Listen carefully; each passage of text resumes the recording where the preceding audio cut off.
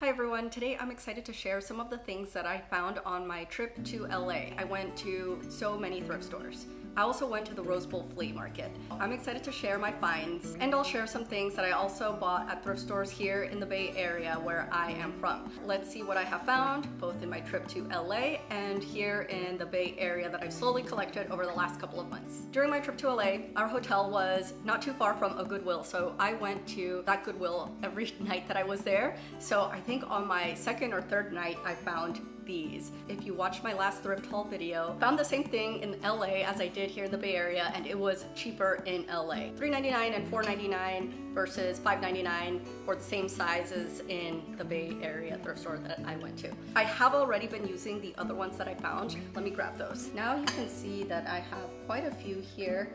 I mentioned in the last video that these are from Crate & Barrel. I think they're beautiful. I will say that I am someone that likes things that are not fussy, and over time, I'm not sure if they will make it. I've already chipped the inside of these. You'll have to be careful with these. Would I buy these new? Maybe I'd buy a couple and decant something that comes in packaging that it makes sense to decant. Like cotton rounds like this, I would definitely buy them. Consider buying them new for that. They are really expensive. If it was something that I thought, would really add to the aesthetic, I do think that they are beautiful. Let's move on. I got this planter for $7.99. This one I still have the receipt. I got this one from the Goodwill in La Brea. This was at a different Goodwill than where I got the other canisters. Again, it was $7.99 for it. On the bottom, it says that it was $24.99. And this just looks like a ceramic, standard white ceramic planter with a drainage hole at the bottom.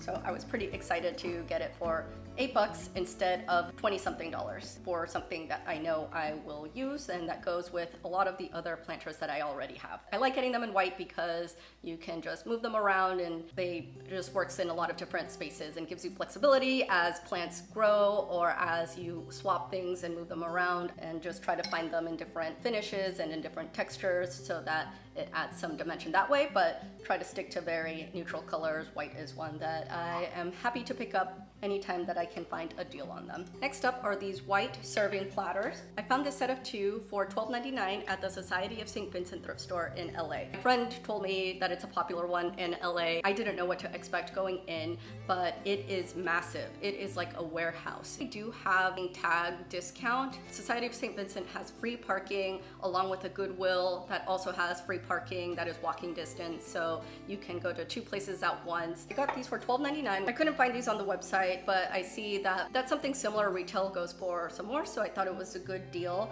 For the most part, I like to stick to white serving platters like this because you can mix and match them and they all go nicely together. I have some other white serving platters that look similar to this. The 2 bigger ones I have are from Crate & Barrel, and I have 2 smaller ones that I found at Home Goods.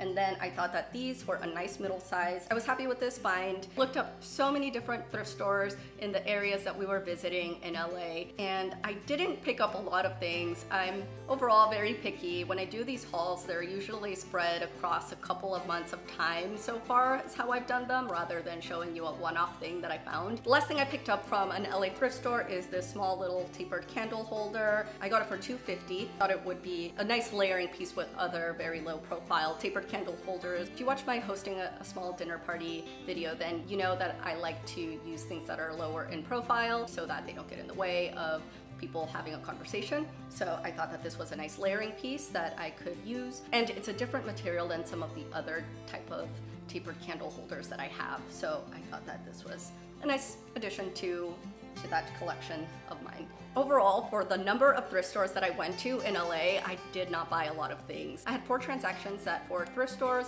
out of probably going to about closer to 8 or 10. If you go thrifting, you know that that's how it goes. I went to each of these ones except that one that was close to my hotel, just one visit, quick pop in. Overall, it was really fun to see how the prices were. I think the prices at the Society of St. Vincent were some of the higher prices, and I think that the Goodwill still had some better prices, and but overall I think pretty similar prices. My husband and I went to Sidecar. They are a coffee shop and donut shop. If you download the app, you get a free coffee and a donut for free. It wasn't just a drip coffee that you could have. You could actually get whatever espresso drink you wanted. It was fun to pick up that freebie before starting our day, so check out to see if that's available if you are in the area. Let's talk about the Rose Bowl flea market. While my husband and I were there, we did make the trip. It's in Pasadena. We did everything except all of the clothing section. It is massive.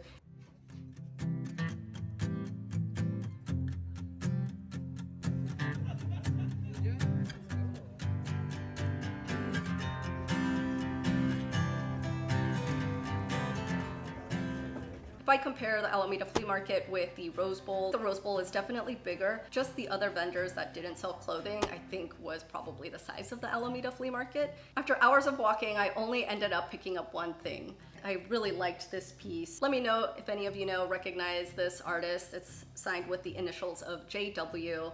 But I really liked that it has glazing that is sealed off all the way on the inside, so it is watertight. And then it has this unglazed raw ceramic exposed at the bottom. It's in a neutral color, which you know that I am a fan of, and I've already used it. I put some roses on it and I think made a really nice little arrangement. So that was my LA trip. Let me know what are some of your places to thrift in LA. I would love to hear some places that we should visit next time. I also did some shopping at some really great boutique stores. I did pick up a set of mugs that were at a much higher price point, but I really go for value. And if something is more expensive, but I know it's something that I'm going to use so much on a regular and daily basis, that's something that is money well spent for us. Let me know if you'd be interested in a video where I talk about the things that I do buy new. So now let me share some of the things that I have found here. I'm from the Bay Area and I thrift across so many different cities. Let me share what I have collected over the last couple of months that I haven't shared with you yet. I found these two pieces on two different thrift store trips. I got these both and they are by Emily Henry. I don't know if it's Emile or Emily Henry. I looked up the price point and see that they aren't cheap. I think both of these exist just in a slightly different looking variation. I know that these have great reviews and are known to be a high quality brand. I picked this one up for $2.99. I got it from a Goodwill. 2 months after picking this piece up, I saw this one, and this is also Emily Henry. I got this one for $4.99. That's something now that I keep an eye out for, is going to the same store a little bit after to check if something that I liked there are more quantities of, but that it's put out on the floor a lot later. So I got this one again for $2.99, this one for $4.99, something that I know we'll use. If you've seen my past videos, you know that I'm a big fan of crystal. Here are some Waterford pieces that I found recently. This is a pattern that I don't have. I got this matching set for $7.99. All Waterford pieces are hand cut. It's something that I've been collecting, so let me know if you'd be interested in me sharing my entire Waterford collection. That's something that, if you're interested, I can do in the future. I know that lead is a concern. I have a lead testing kit. Please see our page disclaimers. This is what I do personally and what I'm comfortable with. If you saw my last thrift haul video, then these might look familiar to you. In my last thrift haul video, you saw that I saw these.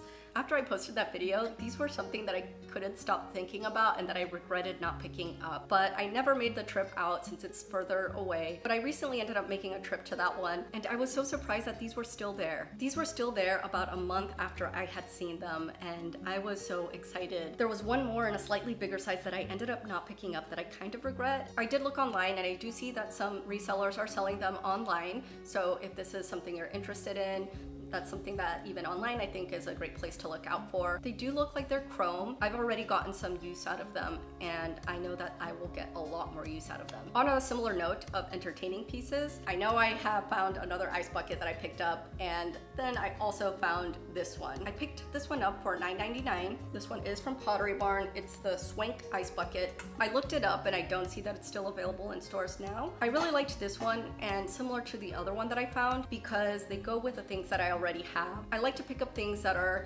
in a chrome looking finish because I already have some pieces like that. I was so excited because I thought all of these things could work together. If you've seen some of my past videos, you probably have also seen this beautiful barware set and tray that my in-laws gave us, and that is also in a chrome finish. These were all things that I thought could work well together, that I could mix and match. I found this piece a while back. I got it for $4. I've seen something that looks like this both on Amazon and at different little boutique stores, and I see that they're used for matches and a lighter.